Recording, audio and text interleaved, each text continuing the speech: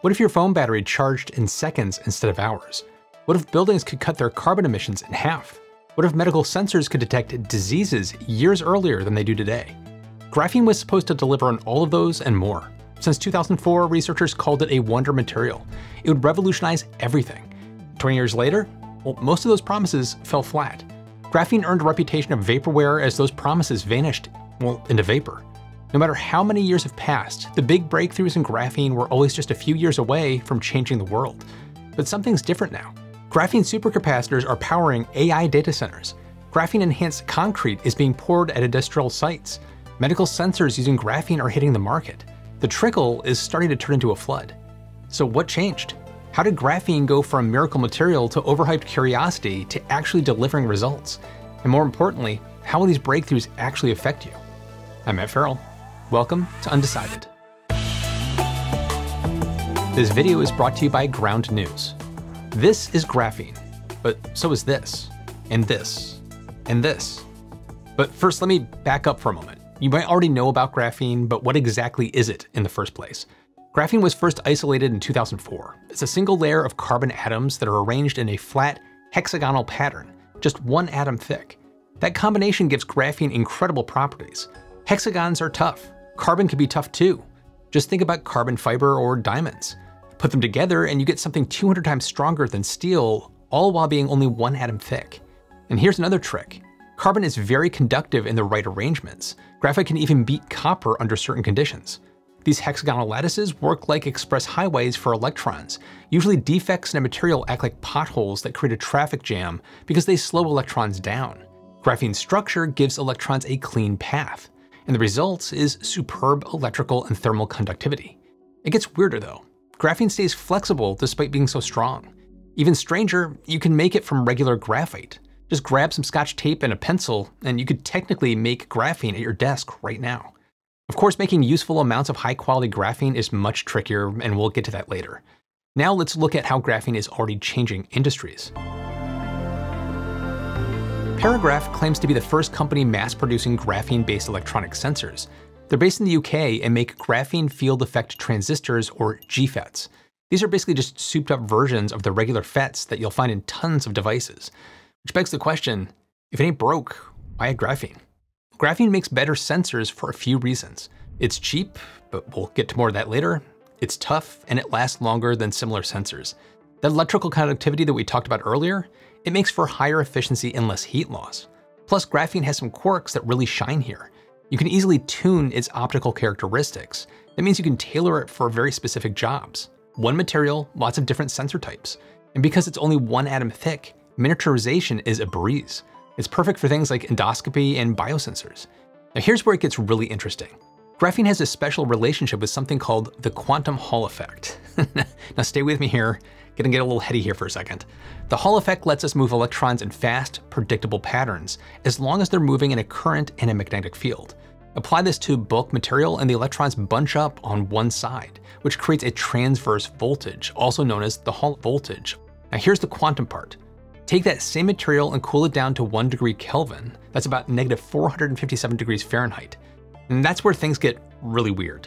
The voltage doesn't scale smoothly anymore. You get distinct jumps and flat plateaus. The extreme cold stops atoms from vibrating as much, and this gives electrons time to cooperate with each other. While it creates some neat effects, extreme cold has its problems as well. Keeping things at 1 degree Kelvin is expensive and energy intensive. That's where graphene comes in because it can tap into this effect at room temperature. These voltage plateaus give graphene sensors incredible precision when compared to other sensors. For medical applications, this mix of sensitivity and certainty could save lives. Paragraf isn't limiting themselves to medical sensors though. They're not even selling finished sensors. Instead, they build the main sensing surface. They grow graphene on a sapphire base and add contacts with a gate electrode. Then customers add whatever receptor they need. Same canvas, different sensors. The result? Paragraf has a potassium ion sensor for healthcare, heavy metal sensors for agricultural runoff, gas sensors for hydrogen industries, and pH sensors for everything from gene therapy to food processing. Let's talk about optical microchips. 2D Photonics is working on them with one of its subsidiaries, Graphic, which spun out of the University of Cambridge. Over in Italy, they're about to mass produce optical microchips enhanced with graphene. So what is an optical microchip? Well, it's a specialized circuit that uses light instead of electrical signals to process data. These chips convert electrical signals into optical signals and back again. They pair well with fiber optics, which are getting more and more popular. Now, you can probably guess how graphene helps here. We already talked about a graphene sensor that can detect light, so the same principles apply here. Optical microchips are extremely fast. I can't find specific performance numbers for 2D photonics chips, but their German competitor Black Semiconductor claims its graphene chips hit 10 petabits per second. Now, a petabit is a quadrillion bits. That's 1,000 terabits. It's absurdly fast. CamGraphics says its chips do all of this while using less energy and costing less.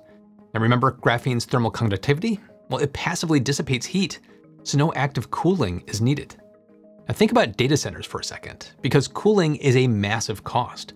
These chips could reduce cooling energy by up to 80%. With AI data centers exploding and jacking up our energy costs, anything that saves power and water matters. There's another bonus. Graphene's durability means these chips work in a much wider temperature range than standard chips. However, these optical microchips are not on store shelves just yet, but 2D Photonics is building a pilot plant outside of Milan. Once it's complete, they claim they can produce 200mm wide graphene-enhanced chips at scale. The cost would compete with standard silicon chips. And there's no timeline yet, and jumping to commercialization is always the hardest part. That said, 2D Photonics secured £25 million, or about $32.6 million in funding from backers like Italy's Sovereign Wealth Fund, Sony, and the NATO Innovation Fund. But it's not just about sensors. Graphene is already boosting energy storage systems. But before I get to that though, let me show you something about how we get the information on these tech advances. Depending on where you read about solar or energy storage innovations, they're either revolutionary breakthroughs that will transform energy, or just another overhyped green tech bubble.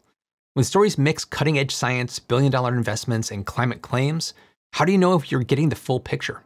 That's where today's sponsor, Ground News, comes in. Created by a former NASA engineer, Ground News pulls from over 50,000 sources and breaks down political bias, credibility, ownership, and even financial incentives behind the coverage. A great example, take any major story about renewable energy policy, like this one about President Trump stripping renewable energy from the US National Renewable Energy Laboratory name. With one click, I can see a summary, political bias, ownership details, and a factuality breakdown for every outlet that's covering it.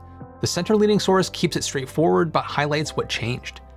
The left-leaning headline focuses on sadness and emotion over this change. Meanwhile, one right-leaning source just says the name changed with no hint as to why. Same story, three completely different narratives. Now, if you're watching my channel, you probably like digging deeper into the science and technology behind these stories. Ground News helps you compare coverage, spot bias, and catch what others might have missed. I especially like the blind spot feed. It shows stories underreported by one side of the spectrum. It's helped me recognize my own blind spots and understand the nuance behind the headlines. For a limited time, you can get the same exact plan I use for nearly half off. Just head to ground.news/undecided or scan the QR code to save 40% off their Vantage plan. Thanks to Ground News and to all of you for supporting the channel. Now let's get back to how graphene is impacting the energy storage industry. Graphene's electrical and thermal properties make it perfect for batteries and capacitors. We've covered companies like Skeleton Technologies before, and their graphene energy storage devices are already on the market. Let's quickly recap how they work at a high level. For batteries, you can add graphene to a lithium battery's anode. The enhanced conductivity and surface area make the anode better at moving charge around. Capacitors are different from batteries because batteries store energy chemically. Batteries are optimized for a higher energy storage instead of extremely high peak power and ultra-fast cycling. Capacitors store energy electrostatically, kind of like rubbing your hair on a balloon. They use two electrically charged plates, one positive, one negative. And unlike batteries, capacitors are optimized for very fast charge and discharge, but with lower storage capacity. Supercapacitors are a hybrid. They use the charged plates of a capacitor, but also use electrodes and a liquid electrolyte like batteries. And those electrodes get covered in a porous conductive material, like carbon, which boosts performance. So you can probably see where I'm going with this. Because graphene is conductive and thin, it's often suggested as a carbon replacement in supercapacitors. Surface area limits capacitance. More surface area means better charge storage. And Skeleton Technologies takes this further. They've patented something they call curved graphene. It's a specialized form with a crumpled shape, so think of a ruffled potato chip. The wavy geometry increases usable surface area compared to flat graphene, which enables even higher performance. They claim 1 million charge cycles. Our earlier video covered their super batteries, which bridge the gap between batteries and supercapacitors using curved graphene. And like I already mentioned, they're already on the market, but Skeleton Technologies isn't stopping there.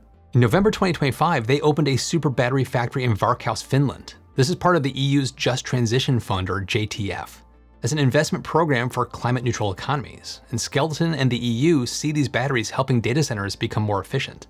They're also working on graphene GPUs. They call them GPUs. They claim the curved graphene reduces AI energy consumption by up to 45%, lowers power requirements by 44%, and boosts the computing performance in flops by 40%. Now these claims are big. I mean, big enough that I'm a little skeptical because I haven't found third-party verification, but still, anything that reduces AI's resource consumption is, again, worth investigating. Graphene as we know it today was born at the University of Manchester, and their researchers are still innovating with it. The University of Manchester's Graphene Engineering Innovation Center is working on a graphene-enhanced concrete, and they call it concretine. I would have gone with graphcrete, but I'm not calling the shots. Using graphene to strengthen concrete makes sense, but that's not the main goal here. The real target is carbon emissions. Cement production contributes more than 7% of global CO2 emissions. So how does graphene help with that? Well, to answer that, let's break down concrete. Not literally. The main ingredient in concrete is cement. The main ingredient in cement is something called clinker. Clinker is made by heating clay and limestone to between 900 and 1500 degrees Celsius, which causes the limestone to decompose into calcium oxide and a ton of carbon dioxide. It's a process called calcination. We could skip the CO2 heavy calcination phase by using plain limestone, but without calcination, the concrete is just too brittle to be useful. This is where graphene comes in. Add super tough graphene to uncalcinated cement and you overcome that fragility while cutting carbon emissions. GEIC claims concretine costs 15 to 20% less than regular concrete, which includes swapping materials, avoiding carbon taxes, and needing fewer repairs over a lifetime. Now, some of that math sounds a little hand-wavy to me, so this will merit closer inspection once the tech matures a little bit, and the tech is maturing. GEIC has done several sidewalk pours. They recently teamed up with Cemex UK to produce concretine at scale. In April of 2025, they poured 15 cubic meters of graphene and micronized lime-enhanced concrete at a Northumbrian wastewater treatment facility. This particular mix allegedly produced 49% less CO2 emissions per cubic meter than traditional concrete. If everything is as good and green as reported, we'll be seeing a lot more of this stuff. But big if though. Graphene is starting to live up to some of the hype from 2004, but we're still in the early phases for most applications. So what's the holdup? Well, we're still working out how to make graphene at scale. Every well-documented manufacturing method has drawbacks. There's an iron triangle here. You know the type where you have 3 options, but you can only pick 2? You can make a lot of graphene, you can make it cheaply, or you can make it at a high quality. Only 2. Take chemical vapor deposition, or CVD. It's a common production method because it makes a lot of graphene at a reasonable quality. CVD works by depositing a carbon-rich gas onto the metal substrate at high temperatures. The gas decomposes and forms graphene. The problem? The best substrates are pricey copper or nickel. Those high temperatures need tons of energy. Then you have to move the graphene from the substrate to the final device. That's risky because you can get cracks, wrinkles, and defects that ruin the graphene. These costs add up fast and can cancel out graphene's low material cost. It's not viable for commercial applications at scale. Mechanical exfoliation is another example. It's basically the Scotch tape method, but refined. Use adhesives to physically peel graphene layers off of graphite. It produces decent quality graphene, but we haven't figured out how to scale it up. Then there's chemical reduction. This uses chemicals like hydrazine or glucose to strip oxygen from graphite. The positive is that it produces a ton of graphene at a reasonable price, but it messes with the hexagonal structure, so basically you end up with a lower quality graphene. So I can hear you asking, why does quality matter? Just pump out tons of it cheaply. Unfortunately, quality is critical for most applications that we've talked about today. Defects and impurities like the potholes in the electron superhighway we discussed earlier, they wreck the material's strength and conductivity. The thinner you want your graphene, the harder it gets to control these issues. And here's the frustrating part, the thicker your graphene, the fewer revolutionary qualities it keeps.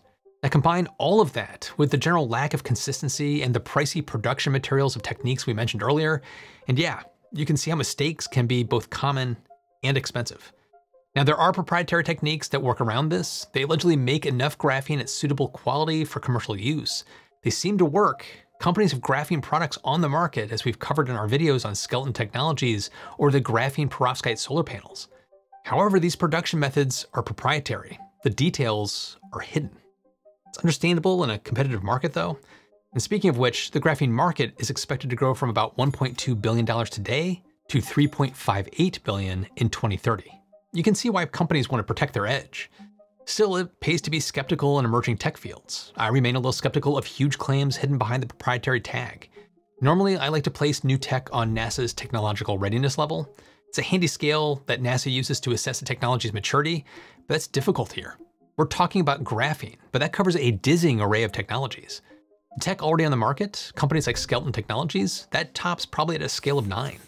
Stuff like Manchester's Concretine, with just a few successful demos, sits closer to maybe a 7. That means it's flight-qualified technology, ready for implementation into existing systems. The tech that hasn't hit those milestones is further back. So all these years later, is graphene finally living up to the 2004 hype? It's complicated. Graphene hasn't been implemented into every industry that it was supposed to revolutionize, but it is in commercially available tech right now. Graphene isn't enabling the far-out stuff the initial media buzz promised, but the fact that it's actually starting to appear in the world around us, it's a huge step forward. Many wonder materials are not as lucky. But what do you think? Is graphene still a much ado about nothing, or are you excited about what's to come? Jump in the comments and let me know. You can also check out my extended cut of this video over on Patreon, where I go into an interesting use of graphene as a deep sea coating. It's really kind of wild. And speaking of that, these videos take a team to make, a team of humans. Real research, real interviews, real feedback from experts. There's no AI slop. If that matters to you, Patreon support helps a ton. And a big welcome to new Supporter Plus member Casey Cooley. The link's in the description if you'd like to join. But honestly, just watching like you are right now is absolutely awesome. So thank you. And check out my follow-up podcast, Still to be Determined, will keep this conversation going. Keep your mind open, stay curious, and I'll see you in the next one.